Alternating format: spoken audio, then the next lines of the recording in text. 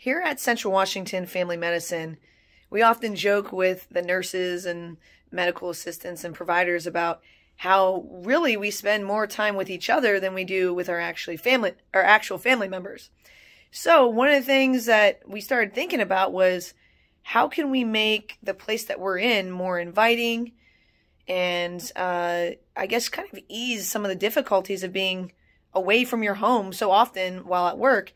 Also, with Dave and I being former athletes, there's a huge push during the recruitment and retention of athletes to have state-of-the-art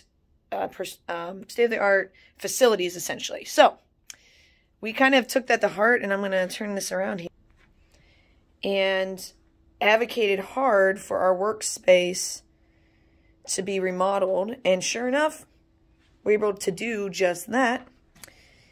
Okay, we'll take you over here, and this is fun, and it really didn't cost very much money.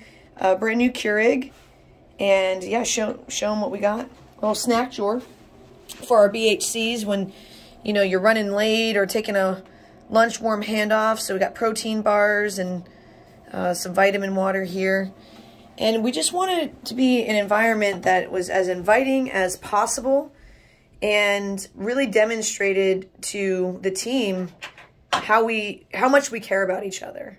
Any thoughts on that, Dave, while I have you here? No, I think you said it really well. I think one of the things that we want our BHCs to feel is, it can be a demanding job, it can be a tough job, and to have a place that's healing, a place that's inviting, that people feel like they can get work done, that they can talk and share ideas and have meetings, and that's what this space is here. And as we always say, when you're in clinic, you're up in clinic. You're in the medical pods, you're seeing patients in exam rooms, but this space, it's almost like a sacred space that is for people to get work done, to collaborate on projects, and to feel healed, as well as maybe get a cup of coffee and get some fun snacks. Yeah, and the reason why we're down here is because we're on admin time, but as you can see, right now it's, what time is it, almost 10? No, it's 9 a.m. See, I don't even know what time it is. It's almost 9 a.m. and there's nobody down here, and the reason why is because folks are up in clinics, so you will not find them down here. But during admin time, supervision time, and the like, folks are able to utilize their office space. So, yeah, here's to increasing employee engagement and taking care of ourselves. Heck yeah.